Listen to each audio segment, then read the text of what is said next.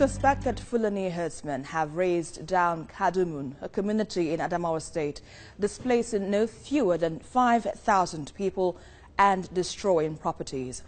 The attack is coming in spite of a reconciliatory meeting brokered by security chiefs towards lasting peace between the herdsmen and local farmers. Our correspondent Owolabi Adenusi has a story. An unpleasant day for residents of Kadomo village in Demsa local government area of Adamawa State. Their properties destroyed and their houses touched by herdsmen who had attacked their community in the past. The community leader of the village didn't know it had been marked for attack when he attended a meeting organized by security service chiefs. The meeting was meant to resolve the unending communal clashes between herdsmen and local farmers. But it was cut short when a call came in that some Fulani militia were raiding Kadomo. When we are on our way burial, we only finish the burial. From nowhere, we come and had a news that these people have arrived.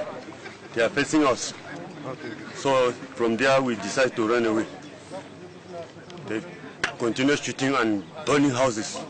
The Commissioner of Police, Mohammed Ghazali, and the other security chiefs immediately mobilized their officers but were late to the scene of the attack.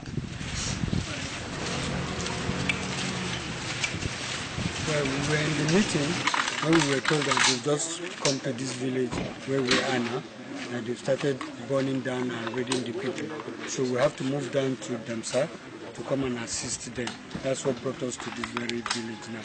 The police boss and the deputy governor of Adamawa State, Martins Babale, both say the meetings between the herdsmen, the farmers and the security operatives would continue until peace returns to the state.